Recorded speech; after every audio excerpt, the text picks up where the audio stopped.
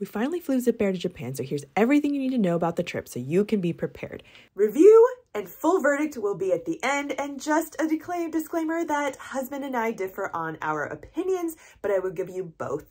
And let me break down the cost for you. First, here's the flight plus the seats, then the food plus luggage, and this is the final amount that we paid per person. We flew out of San Jose, and everybody has to wait in line to get their boarding passes and get their bags weighed. We paid extra, so we had 30 pounds for 2 of them, but we still had to get rid of some omiyage, which sucked. And they actually didn't even weigh our carry-ons. Seems like we stressed for nothing, but maybe that's why it moved faster, because it was about 20 minutes. Not bad for the long line, and make sure your carry-on bags all get that green tag. Once you make it through security as normal, head to your gate, find where it is, and a staff member may be coming around to stamp your boarding passes by checking your passports, so then you can put your passports away. They didn't do this in Narita, so it doesn't seem consistent, but if they stamp around, then just get that stamped and put that passport away. Keep your boarding pass handy even after you board, because they will come check that before you give you your food. Ready to check out these seats? Well, there's overhead cabins just like everything else, and since it was holiday time, it has the cute holiday decorations. 3 to a seat over here. I really like this shelf. Let me come back to it, but the buttons are there if you need to call someone or the light. And there's also a charger down here, which is really nice for a long distance flight. But back to the shelf, I really like that it has this little water holder, and you can put your phone up here, you can charge up there, and then here is your tray table. You lay it down, it folds in half, and so if you just want your drink on there, you can do that, but it also opens up. You kind of have to push it hard to nudge it back in, so hopefully the person in front of me was okay with that. You can have your call button, all that right there, so you don't have to reach up above. And of course, bar for trash bag. Now on to food. We do get an oshibori with our meal, and we picked a few days before, and there are only 5 options coming from San Jose to Narita.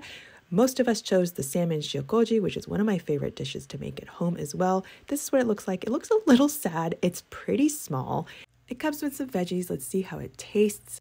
Well, I didn't expect anything amazing. I was hoping it didn't suck. So here's a salmon. I do love salmon, and okay, it's pretty decent. Not bad.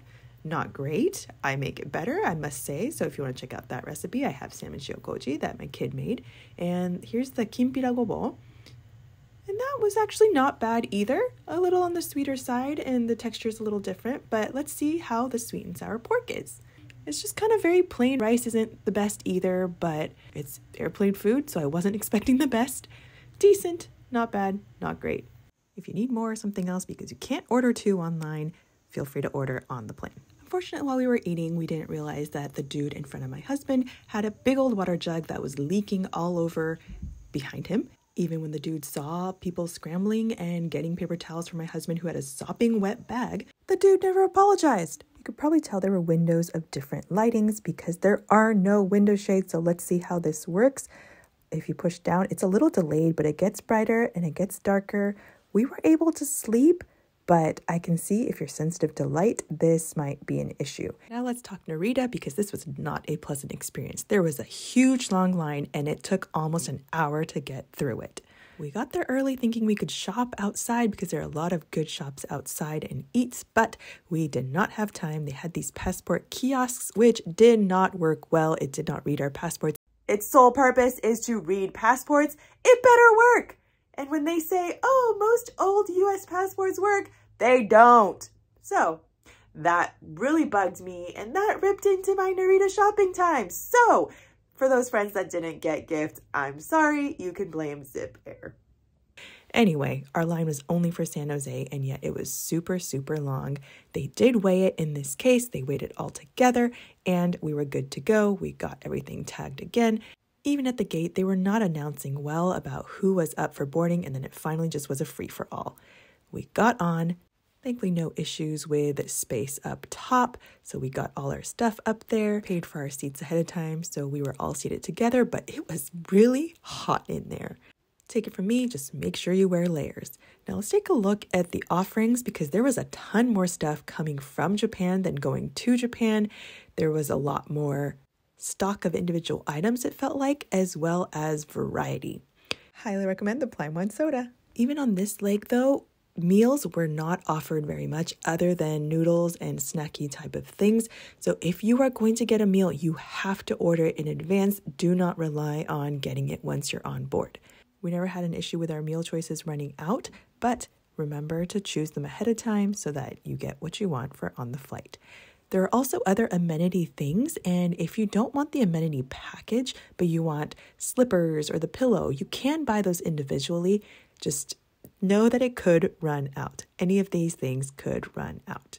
Food time again. I decided to try the Zip original curry rice because if they're putting their name on it, might as well give it a try. And who can go wrong with the curry rice? Again, the size is pretty small, but they all come with water, so that water was enough for my kids. I'm glad I packed some water for myself for the trip, but otherwise, it was actually pretty good. And my husband got the katsudon, and the kids got a kid's plate and a katsudon.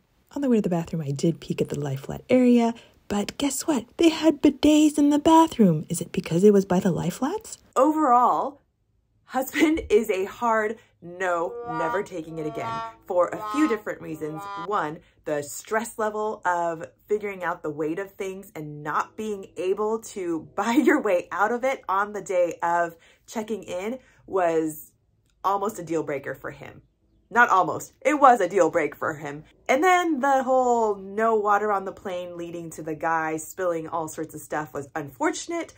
I know it wasn't really the airline's fault, but he still blames them for not providing even water. The check-in line. There's got to be a more efficient way. Let's figure that out, Zipair. For me, let's add up the costs. This is what you get. And that was almost half the price of other airlines on economy.